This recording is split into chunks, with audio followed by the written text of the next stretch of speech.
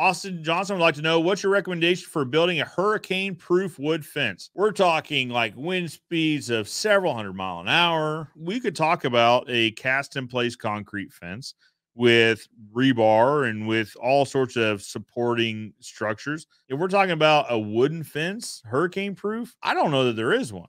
So there's the Postmaster Plus posts that I reference it all the time because that's what I use. It has like a 72, 73 mile an hour wind load rating. That doesn't even come close to hurricane force, right? I think 4x4 pressure treated pine was something like 58, 59 miles an hour. At 59 miles an hour, that's not even a hurricane, right? Like that's a tropical storm, I think. So hurricane proof fence, wood fence, I don't think it exists. I really don't, Austin. I mean, I would love to stand corrected if there's anybody out there that has an idea how you build a hurricane proof wooden fence. I think that would make some phenomenal content, and I'm here for it.